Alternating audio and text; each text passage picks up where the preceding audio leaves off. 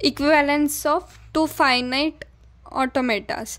In this there are two automatas provided, A and B. In this we have to check both the, when it is equivalent, when both the states of automatas are same state, like both should be final, both should be initial state, means Q1, Q4 both are final state.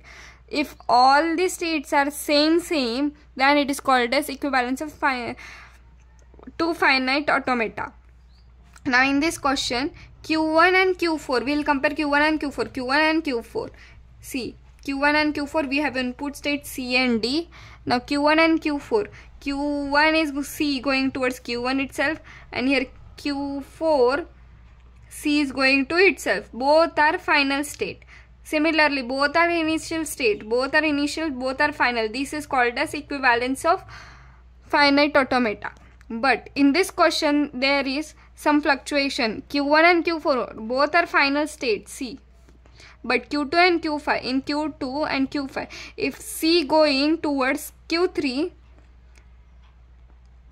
and C going in Q5, Q7, we have wrote it for D. Now Q2 D is going towards Q1 and Q5 D is going towards Q0. Here Q0 is initial state, intermediate state I mean, and Q1 is, here it is final state. So here is fluctuation, here is not similar, so not equivalent.